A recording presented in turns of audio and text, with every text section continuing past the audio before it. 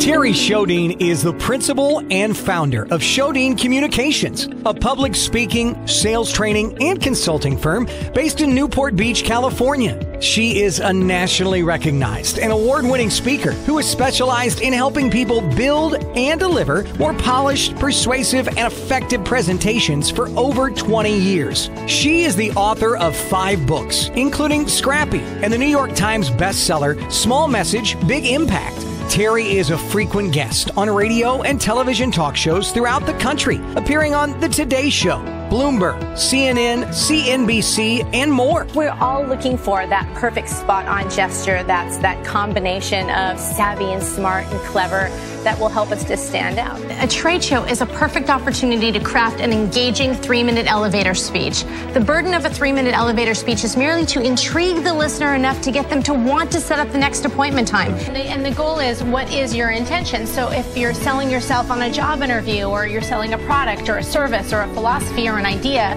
you're trying to present yourself and your ideas in a way that's attractive to people and inspires them to want to hear more. You'll find that her approach is fresh, real world, and her style is fun, sassy, and practical. Get ready to take notes, as her programs are loaded with street-worthy ideas, methods, and tips that you can use immediately to get results. Please welcome Terri Sjodin. Every single persuasive argument always has to focus on the emphasis of need. Why do they need you? Now, the typical sales presentation that we see will start with something like this.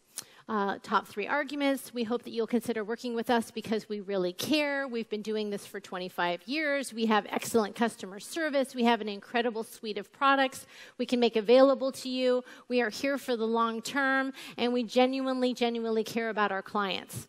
Now, this sounds like a very reasonable list of things that you would sell in a presentation, but it's not compelling. It doesn't move people towards action. I want you to leave this section thinking to yourself, wow, if I went home and really reconstructed my case of my presentation, and I focused on what it is that they truly need, not the talking points that I've traditionally been communicating, would that list look different? And the answer is yes. And if you can identify right up front what your top 10 most persuasive and compelling arguments are, then you'll have them at the ready. You're not always going to use all 10 arguments, but you're going to pick and choose the arguments that become most relevant for those individuals at the appropriate time and space. When it really became apparent to me how radically different things were for us as presenters was when I started to assess the differences in the generations in terms of how they hear our messaging. Now, when I really understood how vastly different it was going to be for us to present to each of these generations was when I went to a concert. Now, 2 big screens come down, big elaborate staging. She starts singing. They're singing with her, but now she starts dancing. And they're dancing. They know all the moves. They are dancing with her. And they're singing and they're dancing, but now there's these text messages that are going across the screen. She's texting them, and they're interactive text messages, which means that you can interact and respond. So they're texting and they're dancing and they're singing and they're spinning. And I'm watching all of this and I'm thinking, oh, dear Lord, how will we ever sell them using PowerPoint? Body language and gesturing. Can you give us any tips about actually presenting? Like, what do you see out in the field? So what I'd like to do for you at this point is just reenact for you some of the strange and incredible things we've caught some of your fellow professionals doing on videotape. They begin to do what we call the chicken, because their arms are just kind of flapping back and forth. Now, if their collar is a little tight or their shirt is a little tight, it will give a complete rooster effect when you're watching the playback on the tape. They play with their keys and fiddle with their change.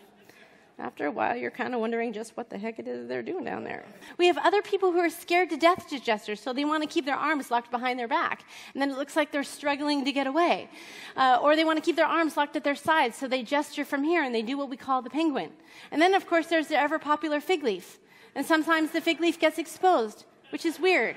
So it's just something to think about. But my absolute favorite came from a colleague of ours. His name was Ed Riley.